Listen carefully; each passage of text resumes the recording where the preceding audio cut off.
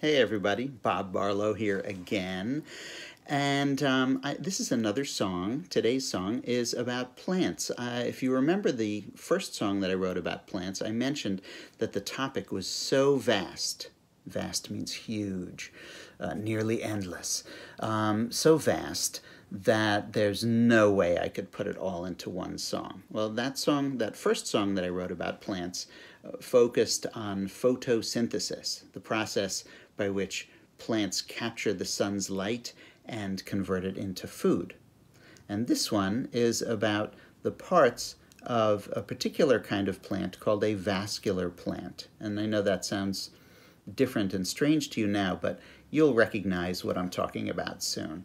There are many different kinds of plants according to botany. That's the study of plants. Trees, herbs, bushes, grasses, and green algae. Other plants include vines, mosses, and my personal favorite, the fern.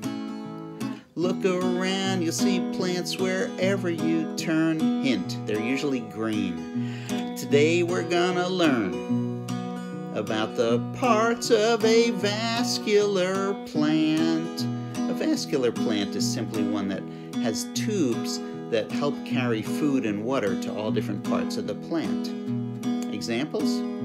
An oak tree, a sunflower, corn. The main parts of a vascular plant are the leaf, the stem, and the root.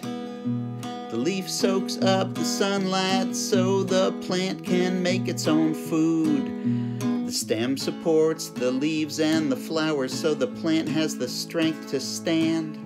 The stem also houses the tubes that move water and food all over the plant. The root grows underground to gather water and minerals from the soil.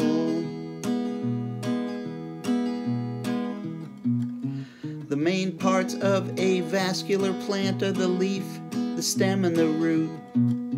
The main parts of a vascular plant are the leaf, the stem, and the root.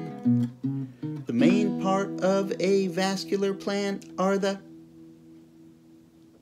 I knew you'd know it. The leaf, the stem, and the root. Okay, well, there's a lot of information in that song, so you might even want to listen to it more than once and sing along, and you'll know that the main parts of a vascular plant are the leaf, the stem, and the root. All right, I'll be back tomorrow with another new song. Bye-bye.